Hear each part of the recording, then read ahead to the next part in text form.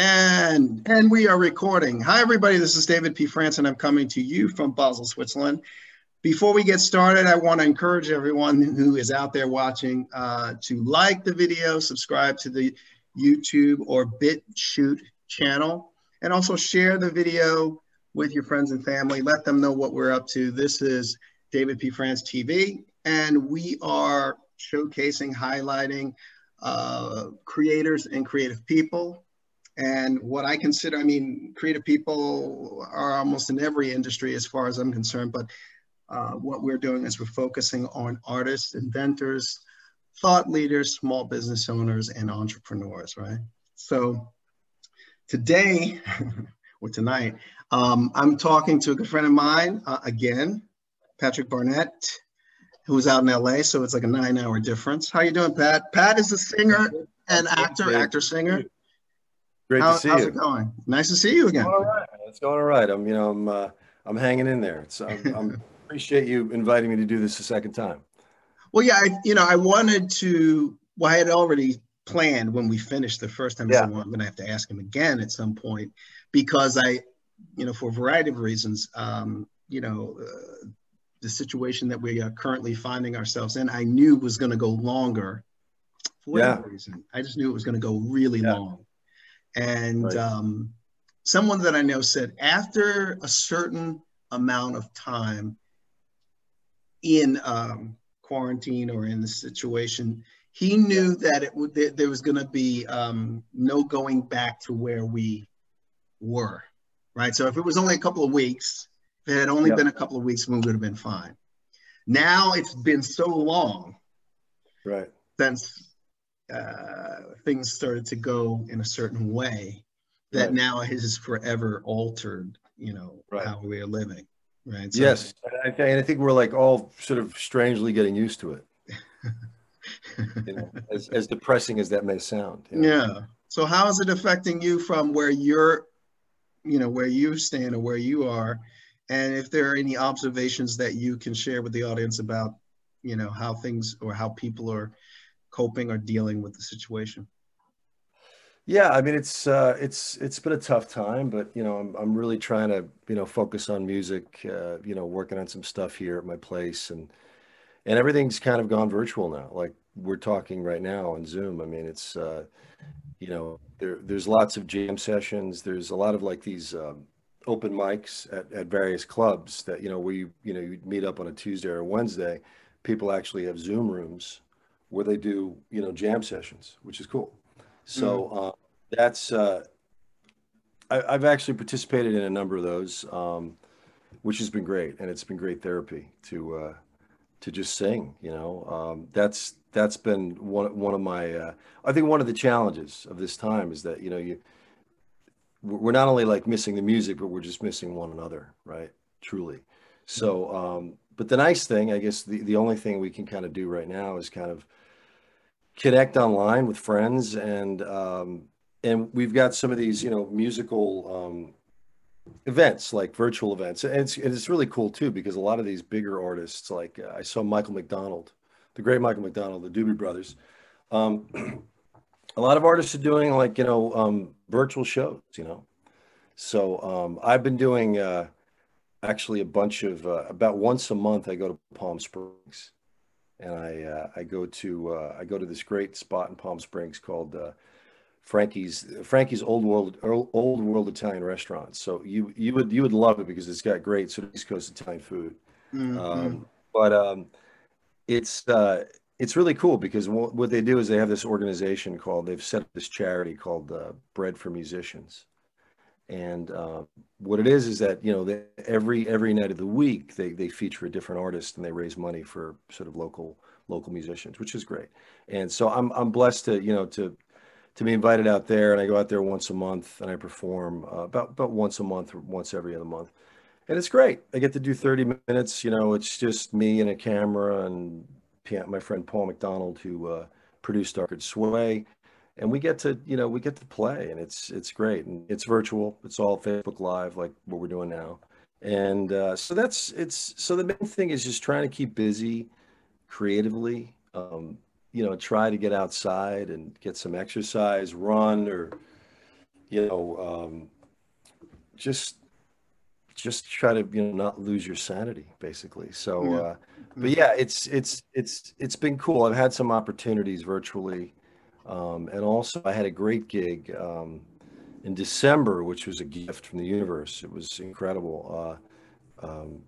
We did a live big band show in San Diego, which was incredible with this phenomenal big band, the Dwayne Benjamin horns, which so like half of the band was like from the Count Basie Orchestra, which was just unbelievable.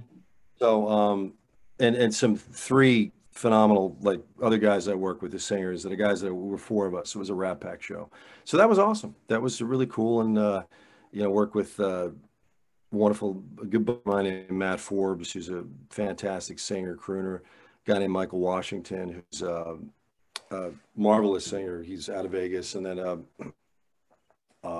another great singer named Joshua Cavanaugh. So it was just it was great. It was really cool because we'd play, and after a song, people couldn't get out of their cars. So after the song, people would like beep. They'd have to, you know. So wait a minute, wait. So then how was what was the setup there in their cars?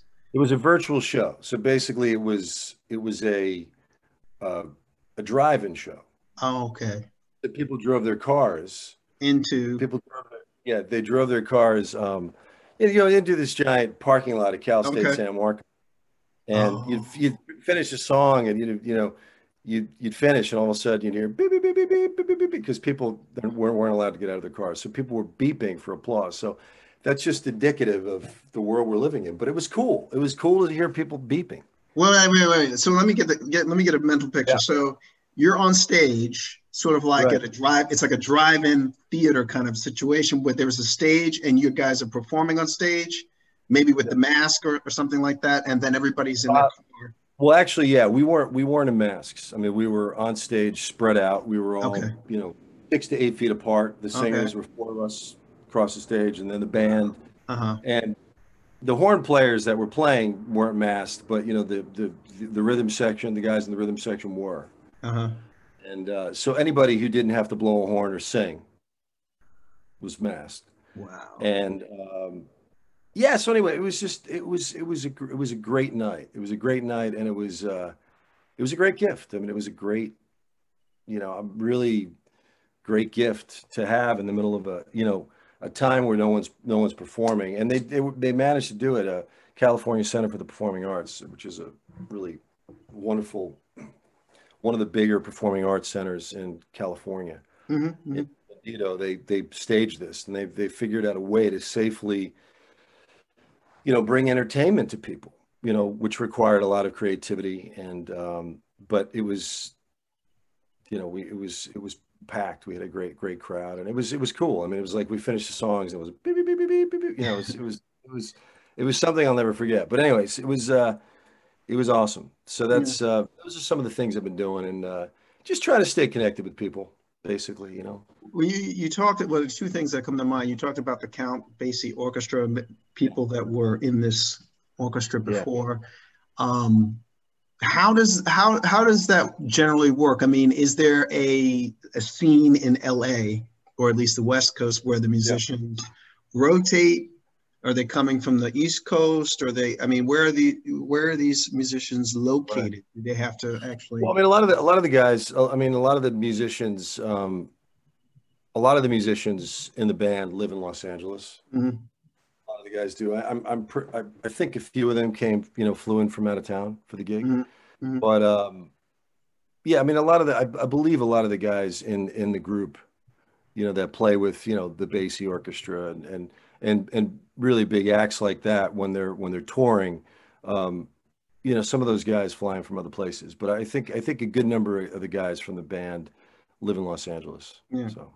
And also you mentioned crooning, right? You use the descriptive word crooning. Now, what's the difference between someone who's a singer and someone who's a crooner? Just for people out there who don't necessarily know the term, if the video, this is crooning specific to the American cultural. No, it's a great question. Lineage. a question I get asked a lot. Uh, Yeah, so crooning, I mean, crooning refers to the kind of type of singing that like Sinatra, Mel Torme, and Tony Bennett do. mhm, Uh, so you know, um, it's a good question, and I call myself a crooner because it kind of fits with the music that I sing. I mean, I sing standards like jazz. mhm, So I'm yeah, yeah. So I mean, I refer to myself as a singer or a crooner, but people call me both. So it's yeah, it typically refers to sort of like sort of jazz like singing, sort mhm, of kind of singing that's not sort of as demonstrative as sort of like stage singing. mhm. Yep. I don't know if that helps, but yeah, but it's yeah, I'd have to say, actually, but it's interesting because I remember, you know, someone asked Sinatra this about crooning, and I don't think if my memory serves me correctly, I think he kind of broke it down because he was he when somebody said, "Well, do you consider yourself a crooner?" and he said, "Well, I think he referenced Rudy Valley." He goes, "Rudy Valley, would be more of a crooner than me, I think, if my memory serves me Mhm, correctly, mhm, with Frank." But in any event, it's yeah, I mean, it's a certain style. I think it conjures up a certain style, a certain vibe, mhm. you know. And I think we kind of talked about that in our little pre-interview, Yeah. kind of vibe. Really Yeah, generally we jazzy. have a pre-interview. In Yeah, when I pre worked in TV, it was generally like I was the one that did the pre-interview, right, yeah, for other people, right? So I don't have yeah. anybody else, just me here. So I do the pre-interview and the interview, which sometimes doesn't make any sense because That's great. sometimes during the pre-interview we have some great stuff that we don't repeat. Wait, is I this the mean, interview or is this, are these the outtakes? this is the interview, right? So I mean, but I think it's what's interesting is, well, let's put it this way. After my first interview with you, which was a two-parter because we went really Yeah, long, I started to listen to more and more artists in that category, right? So I had already listened to Sarah Vaughan and Frank Sinatra and also Ella Fitzgerald. I think there are a couple of videos that are on YouTube yeah. that have Frank with Ella and um, what other combinations? Like I was telling you about Shirley Bassey and Tom Jones, and just Yeah, a certain era. I would say, what is this, the 60s? sure. Yep. I don't know if it's late 50s, early 60s, but All through definitely the all 60s, right? 50s through the, yeah. Yeah. It was That, funny you mentioned Tom Jones because when I was in college, I was a stagehand for Tom Jones. mhm. And I was, what's that? I said, what's interesting is that he and Shirley Bassey are from the same part of the UK. Yeah, yeah, They're from from the Wales. same, they're from Yeah, Wales, right? from Wales, or Welsh, yeah. So I did I was a stagehand for a Tom Jones concert when I was a junior in college, and it was pretty eye-opening because I was, we set up the whole band, Mhm. loaded in the afternoon, and um, and I wasn't really at the time. I wasn't really singing. I mean, I was kind of singing more like rock and roll and stuff. I was sort of, more into rock, and I play a little piano, a little bit, very very little, but pop tunes and things. But yeah, so I got a call from my professor to he called me up. This Professor Ned Warner at the University of Scranton. Mhm. And hey, Patrick, hey, we're doing the show down at the Kirby Center. I want to know if you want to come down and do load in and load out. And it's Tom Jones. So anyway, so I went down and we loaded the musicians in, and it was kind of like my first experience with kind of musicians from Los Angeles. So it was it was wild. And, we set What the band, and what was that?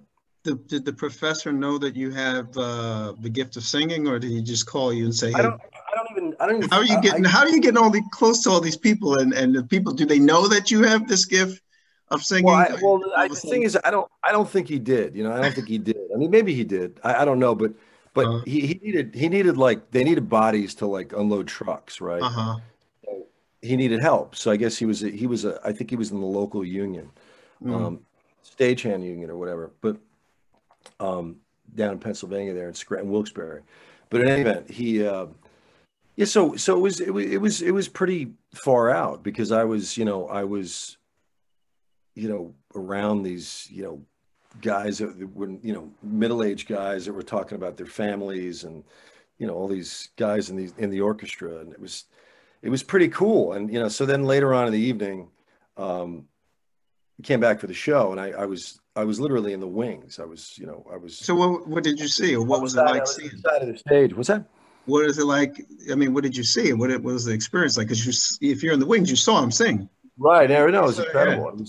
I was standing there, the music, the lights went down, and the house lights went down, the stage lights went up, and it was, and I was standing at the top of this staircase, and I saw like two guys at the bottom of the staircase, and I saw, one guy with a little light, his little flashlight, and then I saw Tom Jones tuxedo, and he just, came up the steps like right by me and went on the stage, and the place went crazy, and it was incredible. I mean, he's probably, I don't know. I mean, he's, he was incredible, and it was at the time. I mean, I watched him the whole time, and he was jumping around and dancing, and he was doing so much dancing, and he was actually at that time in his career, he was starting. I think he had just recorded or started to do some covers of some Prince songs, like he was doing Kiss. Right. So I remember. He was, running around the stage and like just killing it. And I was like watching, I was watching him like, oh my God, this is Tom Jones. It was like incredible. Was it sold out? Was it sold out, or what was? Totally sold out. Yeah, and I remember they were actually, women were coming down and throwing flowers on the stage, and from like throwing flowers on the stage, and there was, they wheeled some woman in a wheelchair down, and he would kneel down and kiss their hand and say, thank you, love. And so there was probably like half a dozen bouquets at the the foot of the stage, and it was something else, man. It was something else. So what did the experience do? I mean, you see, like this is the question I have. So you knew that you could sing at that moment, right? You but not everybody knew that you could sing, right? You knew that you could sing. So when you're seeing and you're watching him, is there anything that registers with you with regard to the specific gift that you have, very similarly to Tom Jones? Well, anyway, just to be mentioned in the same sentence as Tom Jones is very kind of you. And I'm just saying. Yeah, I mean, like, I appreciate it. I'm just saying, you sing really well. No, I mean, shockingly so. Inspiring. I mean, it was just, I don't know. I mean, it was what, 21 maybe at the time, and I was singing. I was singing in plays and things. I wasn't really singing. I hadn't really done a lot of jazz or anything yet, because I would. A couple of years later, when I moved to Los Angeles, is when I kind of started that kind of stuff. But I don't know. I just think I remember seeing him on TV as a kid and hearing his music. So just to be there, I just thought, man, this guy's phenomenal. I mean, just the energy he had, kind of the charisma he had, and his voice was has that incredible voice. And I just was blown away by how much energy he had and how he was just killing it. Yeah. Big impact. Yeah. Well, you have a lot of stories like this where you are connected to, or you've seen people. I'll tell you a story of mine, which I think you'll find interesting based on what we were talking about before we started the interview, which was I always wanted to work as one of the suits. Right, I saw myself as an executive, a record executive. Yeah. So I did everything in order to. I worked at MTV as an intern. I worked at Virgin Records while I was in law school and not going to class. I worked at Columbia Records and in the pop promotion department with no money. It took me 6 weeks to get into the building. All of these experiences, there was one when I was in law school where I think he was the vice president of Time Warner, something really, really high level. Right. He was a graduate of Tulane University, and he came to speak. And like you, somebody called me up and said, David, do you want to go pick him up? Like he needs somebody to pick him up. I didn't even have a car. Okay. I had to call a friend of mine to get her the station wagon.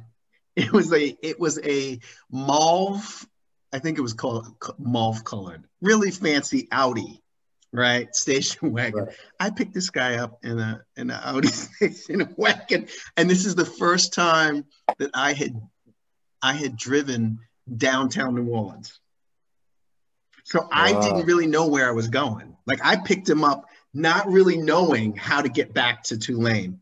Okay. So what happened was I kept circling around the building, right. Circling around, not knowing how to get out, but he thought I was circling around because I was pumping him for information because of who he was. Right. So you were just lost. I was lost. Yeah, I was lost. And he was in the car with me and he laughed about it, goes, oh, you know, like he thought that I genuinely was trying to, well, I was pumping him for information, but it was only because I was nervous because I was like, I need to figure out a way to get out of here. Right. And also, you know how when you first drive somebody else's car, you have to get used to it before you really, well, that was the first time I'd ever driven her car. So I was in trouble 2 times over. Praying to God, please help me figure out where to get to the exit. You know, so I've had near miss stories like that kind of make me think, is that something that I really want to do? Or do you know what I'm saying? Like I reevaluate the situation based on the happenstance or the coincidence of meeting someone who I wanted to somehow be at some point. And it's not just somebody who's like a suit, but then sometimes I meet someone who is a performer or someone who's a news anchor. Sure. And I'm like, I don't know. You know, it's not always positive, right? It's not always right. Sometimes you don't want to meet your heroes. No. Sometimes you don't want to meet your heroes. Yeah, I've had a few of those. But no, you want to keep your distance. Many good stories, but sometimes you meet your heroes and you're like, and it goes downhill, right? Yeah, you're like, man, I wish I kind of kept it like, you know, distant. Look, but I mean, it's beautiful when you meet somebody and you know, and they live up to you know your expectations of what they would be like as a person. He was cool, but look, this is what I wanted to tell you. That era, which was like in the 80s, because remember it well. He was, I don't remember the man's name, but he was big time. Like I think he flew in on a private jet. Right. He flew in from New York on a private jet. And here I come with this Audi champagne station wagon. But the request was that they wanted a student to come pick him up. So I mean, it wasn't like and it was a nice car. It was a nice car. I mean, it was really nice. Audi. We had to take the baby seat out of the back, but I mean, you know what I mean. It was. But I remember, like I had an angle into how much this guy was worth. Like they were like, somehow his name was on the annual report. I mean, this is serious business, right? Big time. Yeah, he's big time, right? Yeah. And just to pick up the phone, he could pick up the phone and change somebody's, you know, life. Yeah. Yeah. Yeah, that kind of. So that was one that I remember that I was like, oh my God, I gotta get him to Tulane. It's taking me too long to get out of this exit near the I-10. But I've had encounters like that all throughout, similar to you. Like where, have you experienced someone where you said, like you don't have to tell me the person's name, but I mean, where you've been like, Yeah, I mean, I've had a few instances with people, but you know, I mean, I like to always think when I have an instance like that or an incident like that, you know, that you know, people, you know, might be having a bad day, you know, that somebody might be having a bad day, somebody, you know, I mean, we all have bad days, right? So I think it's important kind of cosmically to extend that to people who in the moment that you meet them, you know, when you're a huge fan or you're excited and you maybe followed their work for years, they might be in the movie business or you know, the music field or, you know, what have you. I think it's, you know, I think it's important to keep that in mind that people can have bad days. But yeah, I've had some some disappointing experiences. Yeah. But I've had some incredible experiences. You know, just in life and meeting great people and people you admire who end up being really cool. So let me ask you a question. You went out to LA, you were doing acting mainly first. Yeah, All yeah. right. So I'm going So to ask you a question of right, what was the moment where you knew or where you decided that you were going to make, it wasn't a jump because it was already in you, that you said, okay, right, I'm going to sing more. And also, the next question is, which artist out there right. did you have you seen or have you looked maybe at their performances or heard their music where you said, this is the person who I think, you Right. know, I identify might be too strong of a word, but I really get where they're coming from. Right. And this is the person that is really inspiring me to make this jump from, okay, I'm an actor, I'm going only for acting jobs, and then maybe, Sure. okay, let me try this. So that's a two Yeah. prong, like when and then who were you influenced by? When? Well, yeah. So when I moved to California in '91. So when I came out here, I didn't really have any designs on music at that time. I you know, I always I was in bands like, you know, in back in Jersey, I was in a band with Greg Sweeney from Seton Hall and a couple of buddies, and um, so I was more into kind of rock and roll. So when I moved to LA, I left Scranton, the University of Scranton, and I moved to I was in New York for a short time, and then I kind of sensed I wanted to move west. That's the so I always had that kind of burning desire to be on the West Coast, even as a young kid, or at least to explore it. So yeah, I moved to LA, and you know I got a job waitering at the Ritz-Carlton in Marina Del Rey, and yeah, I kind of hooked up. I was really blessed to hook up, you know, kind of get hooked into a great group of friends, you know, a lot of young actors and artists. And yeah, and I think what happened was, I mean, I was working at the Ritz-Carlton, and I met this woman because you know I was a banquet waiter at the Ritz, so Mm-hmm. worked so many weddings and corporate events, and I heard so many singers, and like so many. I mean, probably like, you know, in the period of a couple of years, like I probably heard over 100 singers, like performers, like wedding bands and jazz combos, trios and things. And I heard this one singer, and I went up to her and I said, "Look," um, she was singing, and I was blown away by her. So I went up to her and I said, "Look," I said, "you're phenomenal." I said, "I just have to tell you, you're phenomenal, and you're the best. I've been working here for 2 years, 3 years, and you're the best singer that I've ever heard come through here." And she was like, "Oh my God, it's the kind of you, you know, the whole nine." So anyway, we ended up becoming friends, and she and I give you her name. Her name's Vicky McClure, and brilliant singer, wonderful, great friend. We've been friends for years, and just a wonderful jazz vocalist. So anyway, so we'd hang out, and she'd be doing gigs around LA, and she um, you know, she knew we'd hang out at her place, and she had a piano, so she knew I played a little piano, and so we would be hanging out, and she said, "Well, you know, you're an actor." She said, you know, and she introduced me to Chet Baker, who was a big influence, huge influence, and we listened to a lot of Chet Baker and Tony Bennett, and you know, the legendary Tony Bennett, among other singers, and so we'd hang out, and I'd go see her gigs and meet all these musicians, and then we were hanging out one night. She said, "Look," she's like, "you're an actor." She said, "You know, you play a little piano, and you know, we just sit around and play some songs and sing."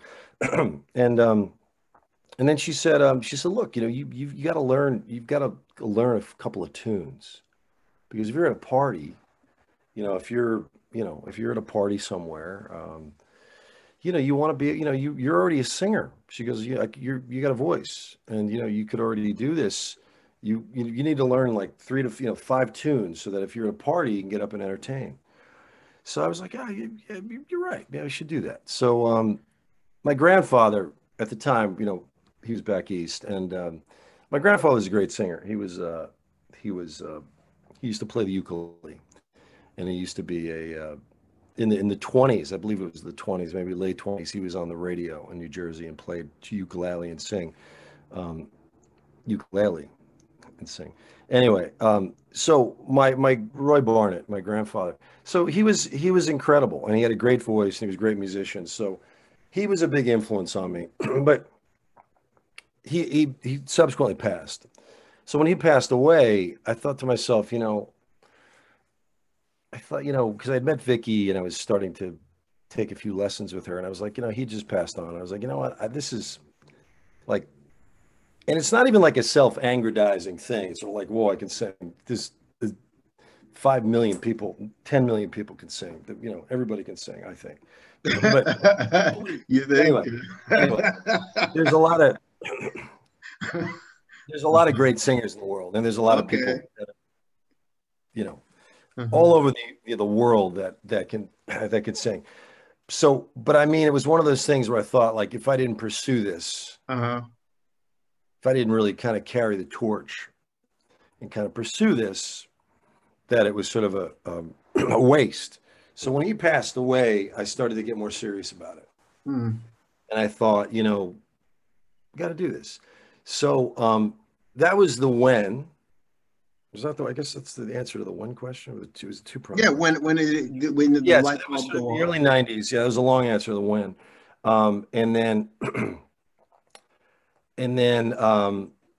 Yeah, so then you were talking about an artist, I guess. Like an artist, you were like, that's it. Artist, right. So I think that probably happened before I moved to Los Angeles.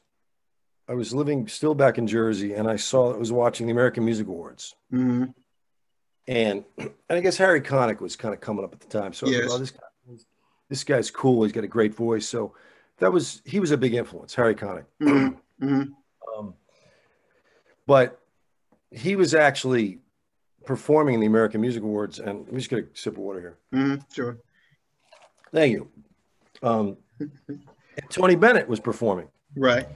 So he sang. So I was sitting in the living room of the house in Maplewood, New Jersey, and I saw Tony Bennett come on, and Tony Bennett sang, "When Do the Bells Ring for Me?" And I honestly say that, like, it was one of those eureka moments. It was a moment where I was so moved, and it was like such a triumphant moment to witness, just TV.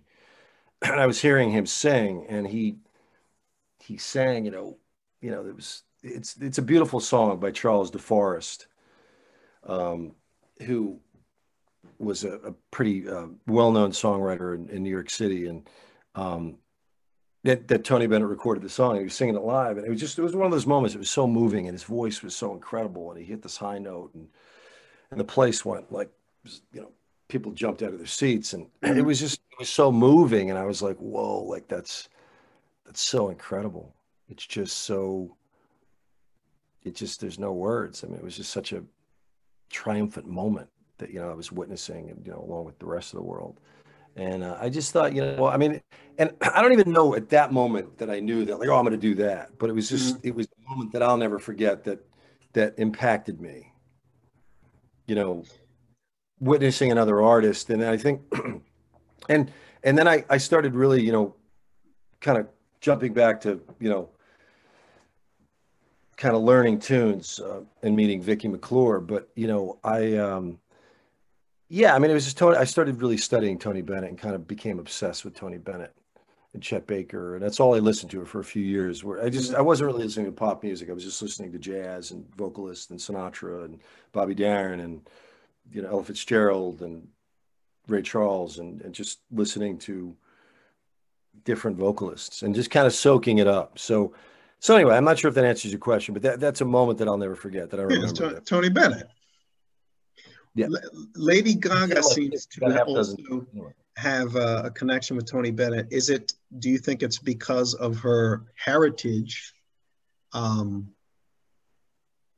she's Italian American. I think I heard that she's doing another album with him. Yeah, and what I think is really cool about him is that there was a time where he was sort of not as much in the public eye and then made a huge comeback. Yeah, and he did. The irony is I was at Columbia Records around the time where he was doing that. If that happened, huh? Yeah. Like, look, I was there in the early 90s. So I witnessed Mariah Carey. I was there when the Fugees got huge. Wow, super cool. And I ran, like, I met Lauryn Hill as a young person in South Orange, and she was she and her brother were at the summer camp where a lot of the gymnastics team from Columbia would teach during the summer. Wow. So she was a student or a young person there. Sure. Her brother and her friends in her neighborhood. So I was a teacher for that summer when she was like 5. The next time I saw her was in the elevator at Sony Music, and it was just us two, right? Wow. So I said to her, "You're about to get huge. It's about to get huge," right? And she was like, "Oh, baby," like she called me baby, and I was like, "Look, let's cut that. It's about to get big. It's about you're about to get. Yeah, you don't even know how big it's gonna get." And the reason why I knew that was because my job was I was the assistant to the assistant. I don't know if I told you this. So I would watch this guy, this promo guy, just work the phones. That's all he did. That's all he did all day was like take phone calls. And our job was to either let the call in or he would say call back. And there was some special machine, some sort of special speaker that he would just be able to say call back, and then we would hear it, you know. So when I first went in for the interview, he had pictures of all these artists on the wall, and he was sitting down. He was sitting down when I walked in. And Tony Bennett, and the way that the promo guys did it was that whenever an artist would, you know, hit a gold record or a platinum, whatever, they would take that picture that with all the, like right out of Billboard, right? All the executives flanking on either side of the artist in the middle, mostly. Sometimes, you know, to the right or left, with holding the record. Yeah. But the promo guys would always have, like, this is me envisioning it as it was years ago, have the suits on, right? So that was like almost like kind of mob. You know, they were like they're flanking the artist almost to say, hey, this artist is ours. You know. Right. He had lots of pictures with like Celine Dion, Tony Bennett, the list goes on. So when I go in there, he stands up, and this guy is about 4'11" in height. And my jaw dropped because I didn't realize that he was that short. Wow. And when he stood up, I'm telling you, for the first day, I was shocked because this guy was considered one of the best promo guys in the business. Right. And everybody had been talking about it. I'm like, this dude is 4'11". So that's when I knew. I said, David, it's not that I said I had a shot because of his height, but I knew at that point, because, you know, I was more self-conscious about my own height. I was like, this guy, he's like even shorter than I am. Like, this guy's running it. And he's huge. This guy was one of, like, the only reason why he wasn't above Donnie Ienner and all these other people. Right. Is because he was our age. This is what I'm thinking now. He was a Gen X guy. Right. All the people that were running the company were baby boomers. He was the only Gen X, in my opinion. He was from what I could see, he was the only person our age that really had a high profile position. So he was head at A&R? He was the pop promotion. I would say that he was a VP, but he started out in Boston. His name is Charlie Walk. I was about to ask you what was W-A-L-K. Walk. Charlie Walk. W-A-L-K. Great name. Everybody knew him.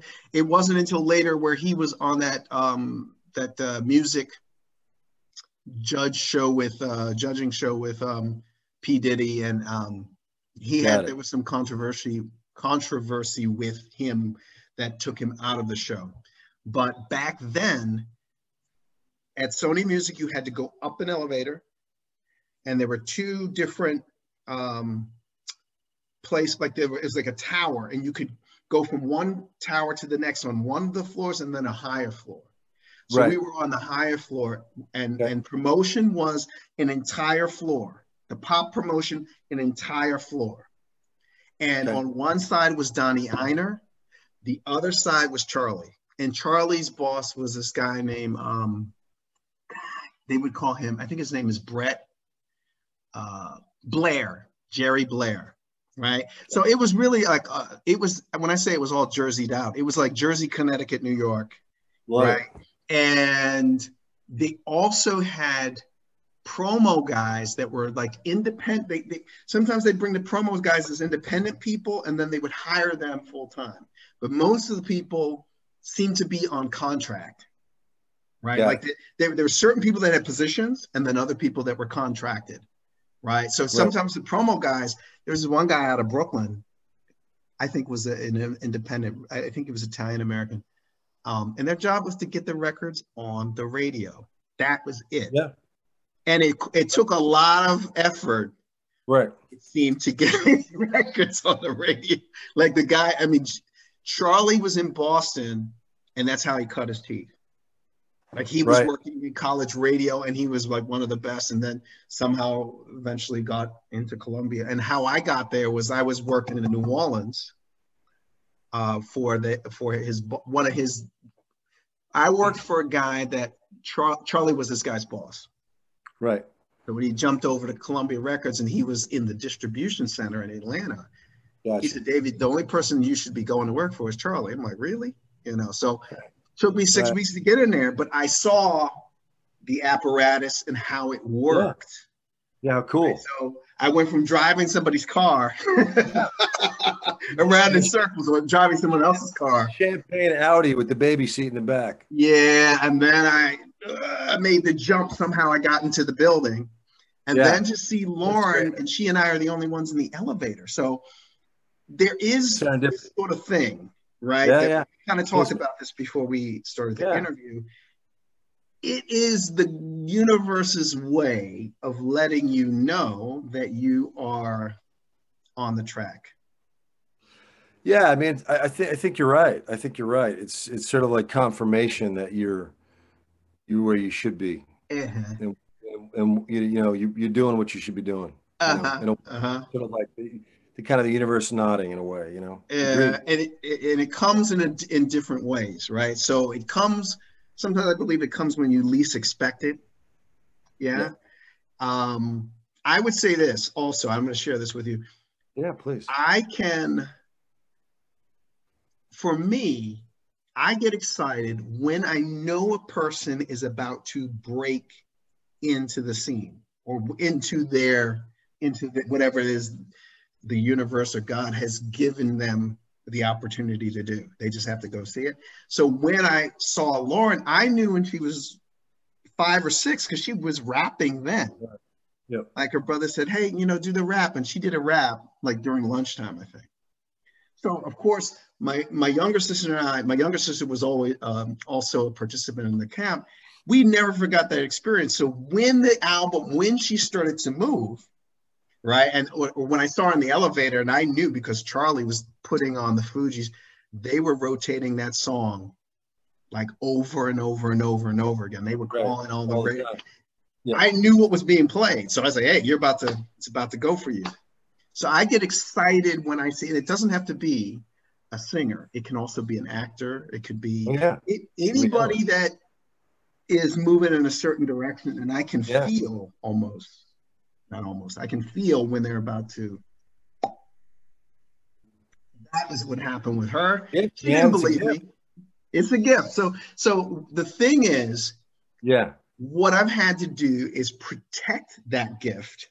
Yeah. Right. And sort of keep it to myself for a long time. It's not only until now where I'm talking to you and we're doing these interviews and there's the COVID and all these restrictions where I feel, okay, now I can share what it is I know. you know, how to do. Great, man. And listen, I love the interviews, man. So I love that you started this series, and I've watched a few, and it's really great. Yeah. So thanks for having me on. I mean, it's inspiring to hear the stories of other people. You know, you've had some really cool guests. Look. I mean, And hear the journeys. I mean, you know, you're talking about, you know, Lauryn Hill and your journey, you know, the record business, from picking this, you know, mogul up to making it into the office and then reconnecting with her. So it's inspiring, you know, and it's, you know, like some of the other guests you've had. I mean, it's just really cool to hear, you know, people's journeys, Look, you know, the along the way, last, and how they're coping with this time. well, with you, this is the thing. I mean, when you think about it, I had not seen you for years. I didn't even know what you looked like. I don't even remember what you looked like as a kid. I'm like, oh, that's him now, right? Like I can't even. There's no visual picture. It's not a bad thing. It's not. I just remember you stopping me, you and somebody else stopping me in the hallway, and you said something to me, and I don't know who it was that was with you at the time.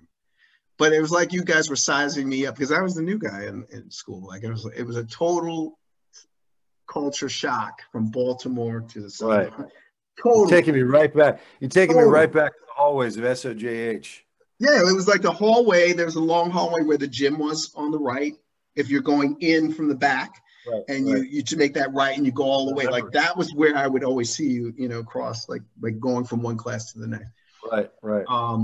But what's also interesting, let's say, and I'll bring this up. One of my friends, after seeing the last interview I did with the supermodel Kara Young, she texts me and she says, you know, you really should be interviewing people from South Orange Maplewood. I said, well, I've already started, right? But what she was saying is that the community, South Orange Maplewood, was very unique, a unique situation, right? Like the people that came out of that neighborhood. And I said, well, yeah, I mean, clearly we are. And I said, you know, you need to come on and we start the whole series on, like, we can talk about anything, right? It doesn't mean that we have to only talk about a person's career. Or another person told me, well, I'll come on, but I have some legal issues that I have to resolve before I go on and talk. And I'm like, you can come on. You don't have to resolve any issue with regard to a play. We just don't talk about the play. Right? Yeah. It's not about, you know, it has to be that you're doing something specific that is a career, you know, focus, right? It can be anything, right? And that's the beauty of it. Yeah. And you know, from your experience, the people that came out of South Orange Maplewood, at least the ones we know, it's a very special group of people. It is. I always tell people that. People ask me where I grew up and, you know, where I'm from, and ask me about, when like they might ask me about how I got into the business, and I just talk about, you know, how many kids that we knew. I mean, we were talking about this before, you know, we came on the air, but how many kids we knew that were so gifted, and kind of how unique that area was to kind of nurturing those gifts, and also, you know, just the pool of creativity and talent in that area. You know, that we were privileged to have been raised in that area, and so many people, so many creative types came out of that area. I mean, you know, we could probably talk for hours about it. Yeah. And I would say, and we went to different high schools, but Columbia High School was known for its arts program, also its sports program. But I was in the dance program. That dance program really prepared me for like there was a dance startup group in college.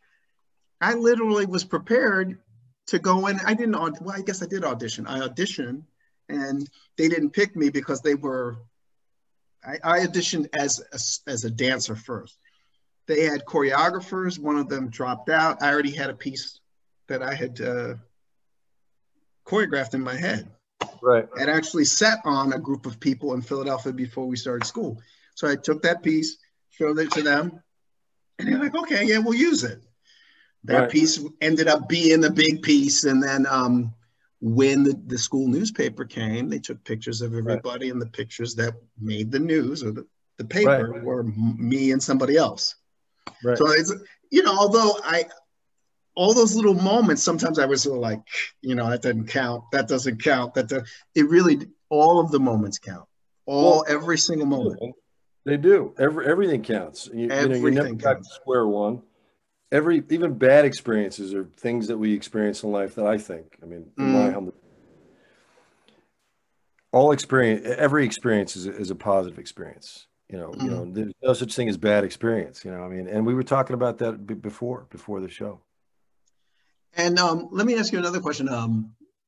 What are some of the songs or projects that you would like to see in the future for yourself, right? Like, I mean, when you're sitting down and you're now in LA in your apartment, have you at least thought, okay, well, I'd like to try this, or I'd like to do this, or I'd like to move in this direction?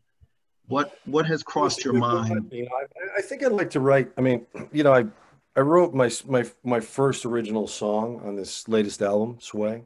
Mm-hmm. I think I mentioned it in our last interview, called ACL Blues, because when we were recording the album, I had a mishap playing play basketball, and I tore my knee up pretty badly playing basketball. Mm-hmm. So I wrote this song called ACL Blues. It's, you know, a nod to the anterior cruciate ligament. So I wrote this tune with Paul McDonald, who produced the album. So I think I'd like to, you know, I'd like to play more piano, because I need to kind of get back to that. I'd like to play more piano and write kind of more of my own stuff, but because I've been kind of sketching out some ideas for some songs and kind of noodling on the piano. So I think I'd like to kind of try my hand at writing more music for one. But yeah, you know, and kind of expand the type of music that I sing, because I sing standards. You know, we talked about this at the beginning. I sing, you know, jazz standards, you know, big band, you know, that kind of stuff. But on the album, we kind of I have an interest in a lot of different types of music, you know, like pop and R&B. We talked earlier before the show, we're talking about bands like, you know, Curiosity Killed the Cat and Swing Out Sister, great pop bands, kind of pop bands, English pop bands of the 80s. So, I mean, I think I'd like to, you know, sing, you know, not just jazz, kind of maybe branch out a little bit and kind of expand my musical horizons. I see. Well, there's right before we started the interview, I was listening to, I think her name is pronounced Bebel Gilberto, the Brazilian singer. Bebel. Anyway, they did a concert outside on Copacabana Beach. Wow. You been to Copacabana? No. Look, it's funny, because after I saw that video, there are a couple of places that I want to visit, and I wrote them down probably, I think, a couple of days ago. I want to go to Nigeria. I want to go to Portugal again. I want to go to Brazil. And well, Spain is also on the list, and there are different reasons why I want to do that. Part of it has to do with music. Each of those areas are doing great things in music that I think that I need to somehow be there and experience, so that I can build myself as a performing artist. And that's why I stumbled onto Bebel. And this concert on the beach, the way it was filmed, the songs that they picked, the musicians, the setup, I said, you know what? They got it here. Like that, this is an amazing thing. Like what for me, as someone who's a marketing exec, I'm thinking, how come I didn't know about this early? Like I should have already been hearing about this. It should have been, you understand what I mean? Like, I should have known about this. Yeah. But, you know, of course I didn't. And fantastic how, and she sings, my point was, what I want to share with you is that she sings a Duran Duran song, Rio, right? But she sings it in her style. right? She sings it in her style. So it's very like bossa nova-ish, Yeah, Brazilian, and it's that's pretty cool. I have slow. to check it out. The pace is slow. So you got to check that out. I love when people do great interpretations. I mean, I also told you I'd been listening to Shirley Bassey. Now, I don't like all of her interpretations of other people's songs. Sometimes, like she does a Beatles song. She's someone that does covers or did covers like right out of the gate, right? So the artist would drop it, and then within a short period of time, it seems like in her career, she would cover the song. Yep. Generally, I don't like her covers, but there's some that she does really well, and they translate into her style, right? Yeah. But I think it's exciting. I think it's exciting. Yeah. This is the kind of thing, you know, to see someone take a style inspired by one thing and then turn it into something. Yeah, that's great. It's great. I love when artists do that. I mean, you know, Cassandra Wilson. Yeah. Is amazing vocalist. I've seen her a couple times at the Hollywood Bowl, and I mean, I love what she does with, you know, song, how she kind of she makes it her own. You know, she kind of takes a song like a standard, you know, maybe a song by the Police or a pop tune, and just transforms it. You know, it's cool. Yeah. This is there's another artist. So I listened to that, and then there's maybe one other artist that I started to. Well, there's this song that there's a video out. You should check this one out too, just because I like the way they did the video, which is the Dionne Warwick's "Walk On By." But I think they did this or filmed it. Right. It was like one of the original music videos. So they did this in Paris, I think. Right. So they got all these guys sitting in chairs and stuff in suits, and she's literally walking, you know, through the cafe or whatever. Yeah. Sounds like the way it's done is so, oh my God. I'm like, can somebody do something like that now? I mean, like, it's not just, it was an era, and we talked about this before. It was an era. There was certain people doing certain things visually, and it just sort of captured the mood of the song, right? So I think that is what I love to see. Like the same thing with this Gilberto video. The whole set, where the beach, the songs, what she's wearing, the backup musicians, like it's a full production. Yeah. And it's amazing. And it translates, it brings the song to another level. Whereas and that's what videos do, right? You're trying to bring that song and expand it for more people to see. Right. Make it accessible. Make it accessible, right? So that's sort of part of what I had been trying to do, at least in music, for a long time. I mean, I think when I was roaming the halls of Sony trying to, you know, like, somebody give me a gig, like, they were not really interested in me. They were not really interested. They really were not. I mean, they were not. They had no idea. They had no. You left your mark, man. Well, you know, I did the best I could. You know, that's all I say. I did the best that I could. I was up against a huge machine, right? I'm like, there are people that have been there years and they're still on contract, right? There was a whole pecking order, sure. Right? And I was the assistant to the assistant, so you already know where I was, like halfway out of the door. Yeah. Right. So I just said, well, look, like yourself, it's like, well, I'm just blessed to see what's going on here. Let me just be quiet. Listen, I'm just happy to be here. Like, you know, when I think the first thing I ever did, I just think I'll tell you a funny story. The first thing I ever did was I was an extra on One Life to Live. Oh, geez. In New York City. And I'll never forget, I think I was supposed to walk by the principals in this one scene. This is like 1990, before I moved to LA. And I think I literally walked into the camera. And I'll never forget. You were there, right? You were there. Like, you can say, no, I was there. I was definitely there, but I'll never forget. I think it was a church scene. It was like, it was like Max's funeral or something. I I didn't watch the show, but I think it was like Max's memorial service. Yeah, that's what it was. And I was having to walk into this church or something, and I think I bumped into somebody and I hit the camera, and I remember just thinking like, oh my God, like they're gonna fire me.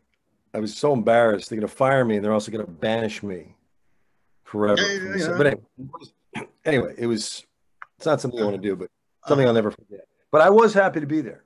Yeah, of course. I was definitely happy to be there. But anyway. You had a front row seat. Had a front row seat, and you're actually in it as well, right? So I mean, that's even though I did ruin the shot, but that happens sometimes. Sometimes, well, at least, hopefully, people are forgiving, and the AD, the director on the day was okay. They didn't yell at you like in front of everybody like a Tom Cruise kind of thing, where he stopped the whole production to yell at somebody. Yeah, that was great. You've had that. Right? What's that? You've had experience like that, though, I'm sure. You witnessed it. You had to have witnessed it in your years where something. Yeah, I mean, there've been some. I've been around in some situations where people got upset. Tom Cruise got upset. Yeah, I mean, I've been around some people that I'm sure you've seen your share of situations. I'm laughing because I'm reliving it as I'm telling you, story after story, starting to I think where it's like a reel. Yeah, no, I'm reliving a few of them in my head right now too. I just and I really don't know which one to talk about. You don't have to. I'm not going to put the pressure on you. Generally, I've experienced that, and things can get intense, right? Yeah. Is there anything else that we wanted to? We had the pre-interviews. What else did we want to cover? I think we covered almost everything. Is there anything that you have coming up that we should know about? A couple of things. I mean, a couple of virtual things. I got a show at Frankie's Back Room on March 5th. Mm-hmm. So anybody who's out there who's watching this, who likes standards and Sinatra stuff, so we do our show, Frankie's Back Room in Palm Springs. So I'll be there with the great Paul McDonald, who's my buddy who produced the record, and we'll be there March 5th, 5 p.m. Pacific time. We'll do about 30 minutes, do 5 tunes, about 20 to 30 minutes. And then I'll be on March 10th. I'm going to be, Paul and I will be doing, there's this great showcase that this woman named Deborah Graff here in Los Angeles does. She's marvelous. And she has sort of these showcase jam nights, jazz jam nights. Mm-hmm. So we're doing a couple tunes on March 10th. So those are a couple things coming up, and just,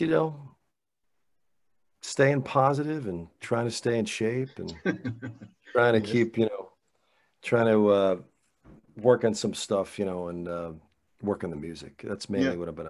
Well, hopefully the next time, hopefully when everything clears up, because we're really living through some dark times at the moment. But once everything gets managed or situated, I hope to be in the U.S. where we can meet face to face. Yeah, listen, I love it. I love it. Like years, right? Let's do round 3, and we'll do it in the studio, and kind of get back to what we're used to, right? Yeah, but in the meantime, it's great. And listen, thanks for having me on. Great. Look, it's always great to have people on like yourself, have you on, and to really connect. And I think. We're living in times, and I stress this to people, this is the time where you get to double down on all of the things that you said you wanted to do in life. This is my approach, because everybody's at home. So really, now's the time. Like before, you could always say, oh, I don't want, I have to do this, right? There's always, people are always, you're always busy, right? You're always consumed. Now people are at home, period, right? They're at home. And also, let's say when you go to the airport, it's not like there's a ton of people. there either. Like people really are living a certain way, and a lot of it has to do with fear. And to break out from the crowd of people that are in fear, I mean, it's a huge deal. And why not? Now is the time to challenge yourself. And I'm speaking to everybody, and myself included. This is now the time. There's no other moment. This is the moment. Yeah, no, this is, there's a lot of time to do stuff you always wanted to do. And people won't hold it against you because it's a pandemic. You see what I mean? Like if we were working, 9 to 5, you're like, well, I can't tell people this, or no. Like you kind of like have to keep it hidden or whatever. Now people are just like so out of it. People are so out of it, they don't know what to do with themselves. So it's a really good time to strike. It's really good time to strike. It's right. Because people are petrified. They're not moving.